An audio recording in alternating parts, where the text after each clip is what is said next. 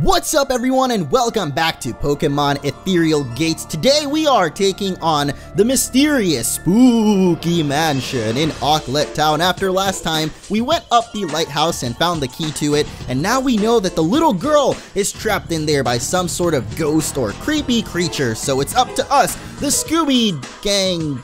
But anyway, we're going to be going to the mansion and hopefully saving this little girl from the clutches of evil, whatever evil may be.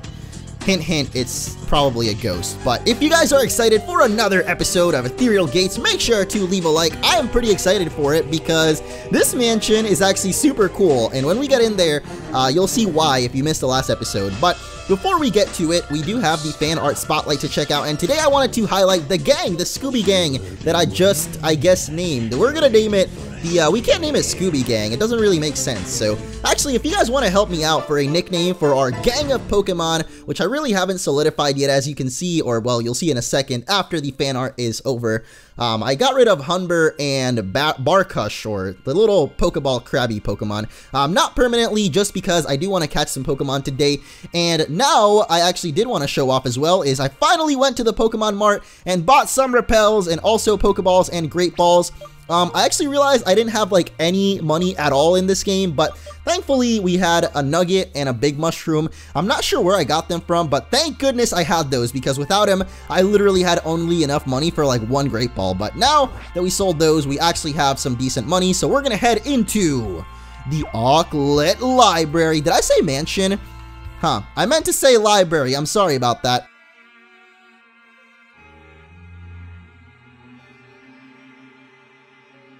We explored most of this area in the last episode. Today we're just looking for the remaining light bulbs. We actually already got one of them, so what you basically have to do in here is put some bulbs into this chandelier, and once we've got all 5 of them, oh gosh, those creepy whispers, man, they get to my head.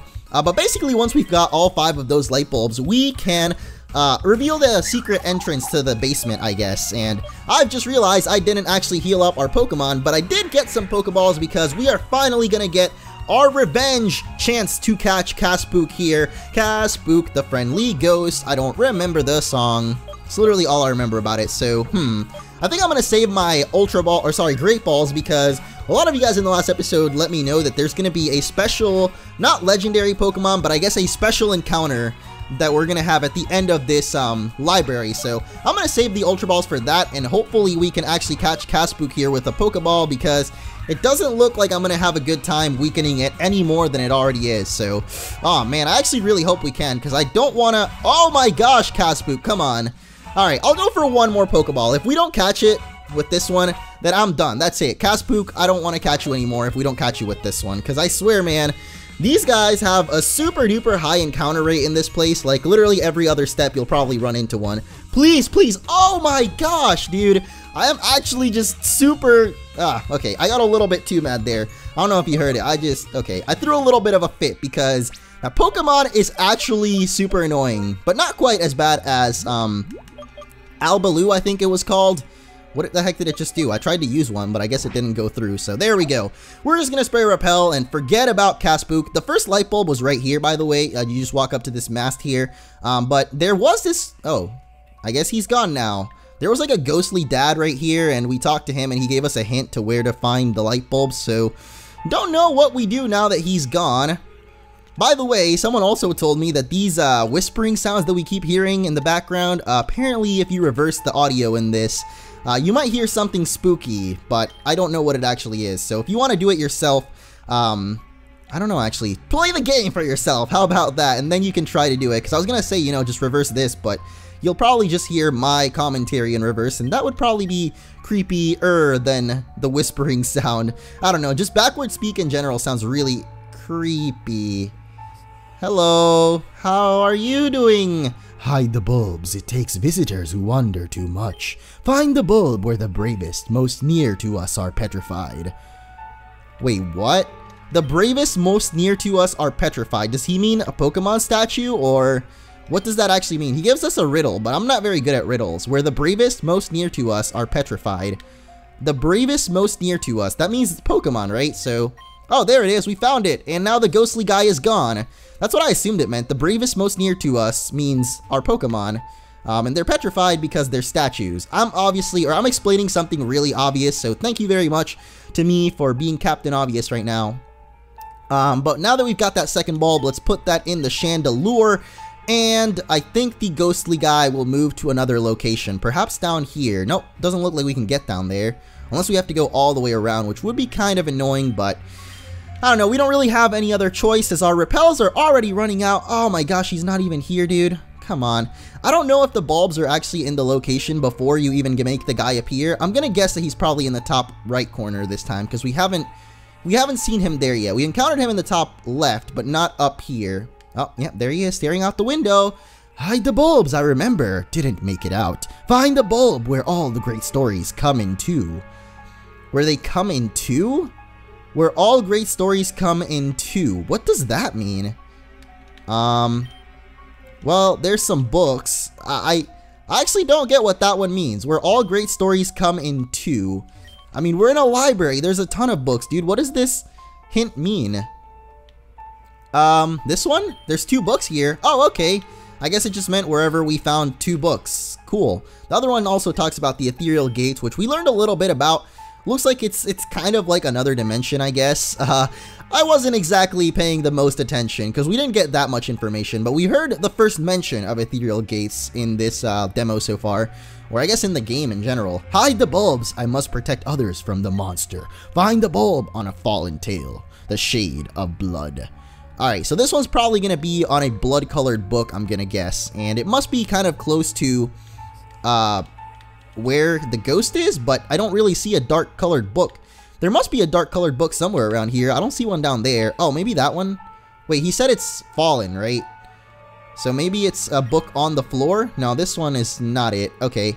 I'm gonna guess that it's a book that's on the floor, and it's probably like a dark red kind of color, like the color of blood, you know, which is pretty clearly not like super bright red. I don't know why on TV they always showed blood like super bright red, because I don't think blood is like super very bright. And I'm not saying this from experience or anything, I'm just saying it because my friend was saying it earlier, and I guess now it's stuck in my head. Where the heck is this book? And why isn't it stuck in my head? There it is. We found the bulb. It's the only red book in the entire library. It just happened to be all the way in the other corner, and I'm pretty sure this is our last repel, so thank goodness we found it in time. Ah, it was Scooby-Doo after all. I'm pretty sure I said last time that it was gonna end up being behind the bookcase. Guess what? It is, so we could have just pushed that aside. Oh, help me! Hello? I'm gonna go ahead and save the game because I don't want to accidentally not catch that Pokemon and miss out on that unique encounter there. By the way, Cedric is actually about to evolve. Wait a second, we don't get experience from leveling. Can we just talk to the girl and save her? Nope, we have to save her from the Pokemon. So this is what has been causing all of the trouble all of this time. It's a wild Jinkei. What the heck is this? Oh my goodness, is this a ghost type, or I don't even know what kind of Pokemon this is, but I guess we'll go for a couple of Poison Stings, and oh, we could have actually done that against Caspook, like switched out and used Poison Sting. Oh god, we're gonna do no damage. Hey, we do get the poison off, which doesn't actually help us with catching it, but it'll at least weaken it little by little. We'll go for a Leer as well, why the heck not, as he's gonna actually help us out here. I don't know why you did that, Jinkei, not your smartest move there so far, buddy. So since he's poisoned, I'm just gonna start chucking Great Balls. I actually, in retrospect, probably shouldn't have gone for poisoning, but I guess we've learned that he's got Pain Split, so he's gonna try to heal up anyway. So we're gonna start chucking away, and wow, we actually caught it on the first try. Somehow, someway, Jinkei, we catch on the first try, and we still don't have a Caspook. How that happens, I don't know. There are rumors that Jinkei appear monthly to the small children of Laneka and kidnap the naughty ones. That's just a tall tale, though. Right? Well, it's wrong, because I'm pretty sure that that means this little girl was somehow naughty, but we're not going to ask her why, because that's kind of creepy. It's gone! And that's it. We saved her. I thought that Pokemon wanted me to play, but it was mean, and it wouldn't let me go home. Please come visit me at home. I mean, if you say so, little girl. I didn't mention it. She did. Anyway, now that that happened, or now that that's done with, and we are out of repels completely. What the? Are you serious? when I actually want to run into one, we somehow don't run into a Caspook. Why does that happen to me? Please explain, someone. Why is it that I don't know, man. I just feel like I have the worst luck when it comes to pretty much anything, but specifically in Pokemon, I have some pretty terrible luck. And it looks like this thing might be Ghost and, well, obviously Ghost and something else, because Poison Sting is not very effective. Maybe it's Ghost and Poison then. I don't really know, but I guess we'll go try and keep using some more Poison Stings. It's probably going to take us out next turn anyway, but we can switch out and go for a Gust, which will hopefully not take it out. Come on, man. I really just want to... Okay, you know what? We should switch out now then, because... Oh, there we go. Now we got the poisoning, so never mind. It's probably not a poison type, because I don't think poison types can get poison. Just go for your Nightshade, dude. Oh my goodness. Come on. It's gonna die from poisoning, and I'm still not gonna get to catch Caspook, aren't I? Aren't I? I'm trying to guess what type this thing is, but I'm really bad with typings. I mean, I know the really, like, obvious ones, but I guess not, because I think last episode I said that Rock was good against Grass Pokemon, when pretty obviously it's the other way around. Grass is good on Rock, so it doesn't really make sense for it to be the other way. It's just a Ghost type. Why wasn't... What the heck? Why was Poison Sting neutral against the other thing then? Against, what was that Pokemon called? Jaykin? What? Something Jinkei. Why was it not? What the? Okay, never mind, dude. Maybe I just wasn't paying attention, but I'm pretty sure our Poison Sting was neutral against Jinkei, and for some reason, it was not very effective against Caspook. The point is, we've got Caspook. They're both dead, even though they were already dead Pokemon. They're both Ghost. How do you kill a Ghost, apparently with Poison? We've learned a lot of new things today, but we did it. We saved the little girl, and now we're gonna go back to her house. By the way, these two dudes have finally moved out of the way. It's so nice to know that the little girl is finally back with her family. That is really great. We can move on to Route 4 finally, but we'll go talk to her just because I feel like her daddy might have a reward for us. Let's find out. Oh, there's her doll too. I'm gonna guess this is based on some kind of Pokemon that hasn't been revealed yet for the game. Just predicting that because it would make a little bit of sense, I guess. Thank you so much for, as a token of gratitude, take this HM01 for cut. Yeah! Don't know if there's gonna be any cut trees coming up ahead, but now if there are, we can use those. By the way, this thing is called an apostrophe. Don't know how I didn't remember that, because I feel like I used to be pretty good at grammar stuff, but now I just don't remember, but I don't know. It was called an apostrophe, so apostrophes are replaced by boxes in this game, or I guess maybe because I didn't install the fonts properly. There's an item right here, which is a TM for Roar. I didn't notice it last time. There's also an item that I skipped over in the lighthouse, but that item is actually glitched, so we can't really get it. I'm also realized, did we heal our Pokemon? Yeah, we did, because two of them were dead, so kind of makes sense. So there's one thing that I wanted to point out right now, I guess. So Moston here, Moston, I guess. I'm going to call it Moston because someone put a pretty cool theory that it's based on the city of Boston, and that'll make a lot more sense when we evolve this guy. But anyway, it evolves by leveling up in the Avocet Forest. It doesn't matter what level, so I think we should head back to that forest and actually try to train up Moston and see, or Moston, whatever, I'm not going to remember. I'm just going to go for Moston and try to level it up there. So what I'm going to do, first of all, Setic is also really close to evolving, so we're going to head on to the next route and try to train up, but try to make sure that it, off of these trainers that we're going to get here, we don't actually get a full level up on Moston. Arclet Town to Avocet City, and oh my gosh, this theme is awesome. I'm just going to take a little break and listen to it, because that's probably a trainer, and I'm actually really digging this theme right now, so I'm going to sit here for just a second and check out the Pokedex, because why not? I mean, we already checked out the Pokedex, but I still don't know where to find Fuegraf. I really want Fuegraf, but we haven't found one yet. This is the one Pokemon that I wanted to catch ever since I saw him revealed before the game came out. Here's Jinkei, by the way.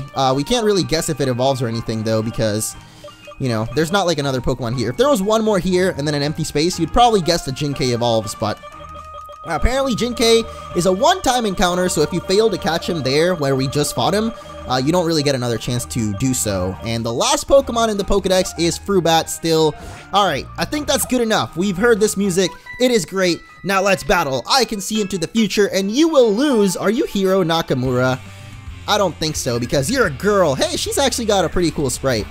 I just say that because for some reason, like the little the little tuber sprites, which were like the last trainers that we battled, looked really weird to me, but maybe that's just me. The point is, she's got an ear, and he's blind, so he can't even see the trainer, so it's not like it matters to ear here whether his trainer is beautiful, has a beautiful sprite or not, because she can't really see it, or he, I guess it's a boy. But Cedric still can't handle his own battles. It really sucks that it has to be this way, because Cedric is about to evolve, but it looks like he's not going to be able to do it on his own. He's going to have to use the help of Avinch and friends, the Scooby Gang. We're going to call it the Jinkei Gang for today. So if you guys leave suggestions for what we should call our team of Pokemon, that would be awesome. But I guess for now, I'll call it the Jinkei Squad, because that's the latest Pokemon we caught, and this whole episode revolved around him, so I don't know. It doesn't really make much sense. I'm just making something up. I think if we go, oh my gosh, he has quick attack of his own. Are you serious, dude? And he's level 17. That really sucks. Okay, so, I think Moston should be able to handle whatever attack he goes for, so Moston might actually be able to gain a ton of experience from this. Probably more than enough to get a level up, actually, now that I think about it. But he should be able to tank out. Yep, you're a normal type, so. Come on, Moston, put your head back in the game, dude. And by that I mean put your head back on top of yourself, because we are in a serious battle right now, bro. You can't just be lying around, throwing your head, letting it roll about. That's not the way that this works, Moston. You gotta battle a little bit, bro. Oh my gosh, there he goes again. He is just, heads off, man. Keep your head in the game. I can't make any more head puns. We gotta stay ahead of the competition. There we go. That's another one. All right, so Cedric, how much did you get for that? To next level 53, and this guy needs 42. So yeah, we'll just go to the forest later on and try to train him up there. What do you have, Jinkei? Oh, he's Ghost and Fairy, that's why! Why didn't it show that in the Pokedex? What the heck? It's a Ghost and Fairy. I bet now people think that I'm dumb because I didn't realize that it was Ghost Fairy, but now it makes perfect sense. It's got Prankster also, which is pretty good. It doesn't really have the best attacks though, but what do you have, Caspook? Caspook is also pretty cool. Ooh, Nightshade, okay. I think I might train up Caspook, even though I like dual-type Pokemon more, but I don't know, Caspook just seems cool. Like a little bit. It seems more likely that it would evolve, and I'm actually not sure on those, even though I have the sprites and I can tell what Pokemon evolve into what. Oh my gosh. What is this? What the heck is an Udode? Or Oddode? Udode? I'm gonna go for Udode, because that's kind of what it sounds like it would be called. Oh my gosh, there we go. It's really hard to use the menus without having to click with your actual mouse, because I guess it's a little bit bugged out right now. So at least for switching out Pokemon, it's a little bit annoying sometimes. Anyway, I'm guessing this thing is probably a bug and ground type. It's probably a bug type at least, so I'm gonna go Rock Smash and, oh, never mind. It seems like it might be a rock type. What type are you? It looks to me like it would be a bug and ground, but I guess it's a rock type of some sort. You know what? How about we just catch it and find out, even though the Pokedex might just tell us one of its typings, kind of like it did for Jinkei. I don't really care. I just want to know what you are. Udode, Udode. Udode, Udode, Udo. There we go. It's a rock type. They result from several proteins using a hollow geode. Okay, that's pretty sciencey there. We'll just pretend that it's just a little rock worm thing. I don't know. I don't know what it is. Is it like a mole, like a naked mole rat that works out of rocks? I mean, it looks like it was just made up from minerals, so maybe it is literally just a rock with awesome teeth. Look at it. Look at that, dude. He is having the time of his life right now, just chilling like a villain with his grin, whatever that means. I'm checking all these flowers because I feel like there's hidden items somewhere around here, and we haven't found nearly enough hidden items yet. I know all there is to know about Pokemon battles. Oh yeah? Do you know what this rock behind you is? Because it certainly doesn't look like it's a regular old rock. It looks very inconspicuous there, so I'm gonna guess that that rock has something special. Wait, inconspicuous means that you can't tell that it's special, so it is very conspicuous. Very, very much conspicuous, that rock is. I'm gonna go ahead and go for Jinkei. I keep wanting to say Inkei, because I guess the names are pretty similar. They're spelled different, but you just add a J to the beginning, and whoa. Wow, this is actually a really cool Pokemon. I didn't know the back sprite was animated, but it makes it look really, really creepy, kind of ghosty when it's like moving around like that from side to side. It's really cool, actually. The only problem is that fire types actually resist fairy attacks, and Jinkei doesn't have any ghost moves, so we might be here for a while, but I'm pretty sure we can actually take this thing down. Because even if it does get us down a little bit, it's howling a lot actually. Even if it does go for a super duper attack, we can always pain split it up, and then we'll be good to go. Actually, I don't think pain split would be good in this case, just because, yeah, we're still higher HP than he is. Maybe a disarming voice though, doesn't that, or no, dreaming kiss. Draining kiss, not dreaming. What is dreaming? Don't even think that's a word. Draining kiss, because it'll heal us up a little bit. It's a little bit like a fairy absorb as far as I know. Wow, it actually does more damage than disarming voice too. Didn't even know about that. Anyway, Cedric finally grows to level 13, which means that he is going to be evolving after this battle. Finally, it's been so long. I think 2 episodes now I've been saying, oh, Cedric is totally going to evolve in this episode, but nope. The time is now, ladies and gentlemen. And the time is also now for this Pokemon to show up, whatever it might be. What is that actually? Oh my gosh. Okay. It looks like what? A porcupine? Is that the kind of animal? I mean, I'm saying it's weird because it's cut off a little bit, I guess because it's not animated. So all the animated sprites are a little bugged out right now and that they're not actually animated, so I don't know. We can deal with it though. I've toughed through worse things before. We can certainly power through a little bit of a bugged out sprite. It's unfortunate for Dimeless though, like first he lost his dimes and now the entire bottom half of his body is gone. Like, man. Feels bad, man. If there was any moment where we could really, truly say feels bad, man, this would be the one. Look at this dude. No dimes and no butt. Like, what do you do as a porcupine?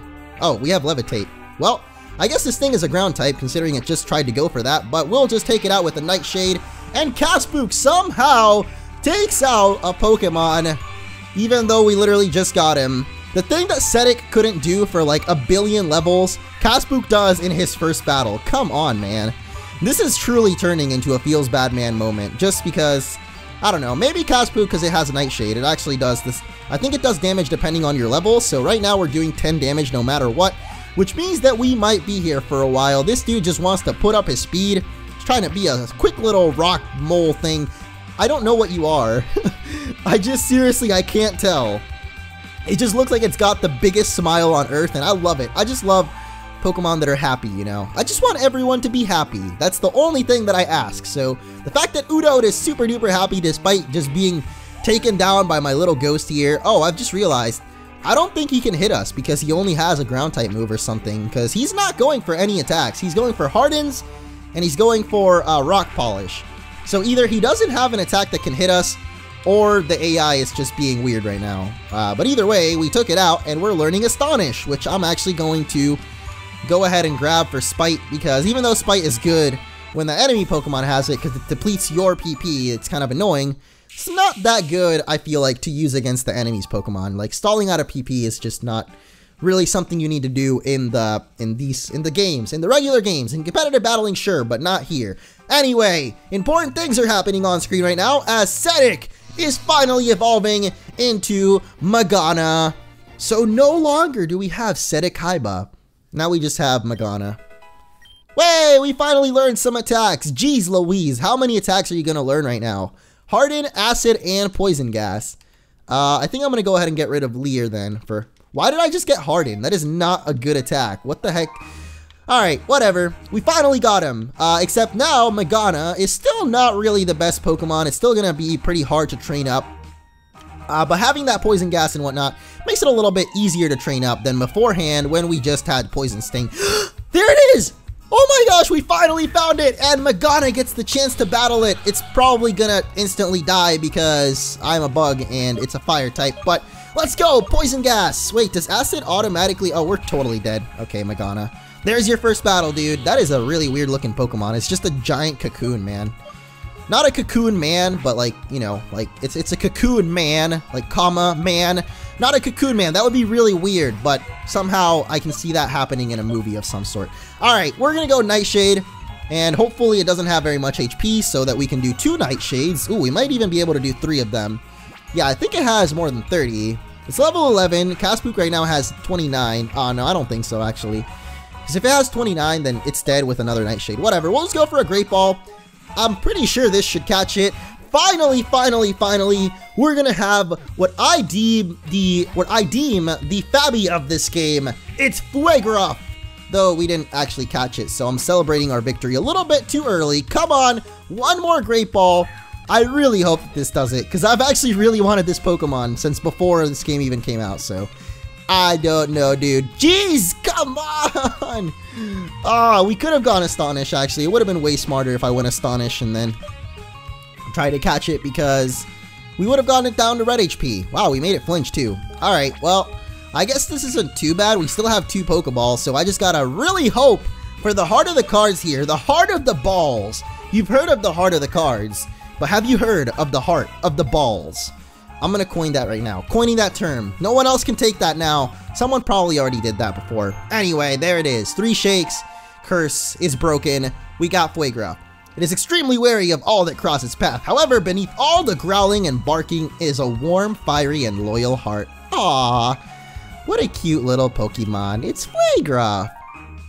And now we're gonna grab this item and head back to the Pokemon Center. Why? We didn't get burned though. 1 Pokeball. It all comes down to this. My arch nemesis, Albaloo, is finally gonna be caught. We finally caught you, Albaloo. You can't escape me this time. I'm not even gonna read your Pokedex description. That's how much I hate you. I don't actually hate it. It's pretty cool. And we're back to the Avocet Forest. It's been a very long time since we've been here, but we're here for one reason and one reason only, and that is to evolve our Mustin into whatever it is that he might evolve into. I actually don't really want to spoil it, but he's pretty much at the experience that he needs. We just gotta tackle a couple of Birdvas down, and by a couple I mean like literally, because I don't think one of them alone will do it. I think these guys give like 20 experience, so I think 2 or 3. The time is now. What will Mustin evolve into? Find out in the next episode of Ethereal Gates.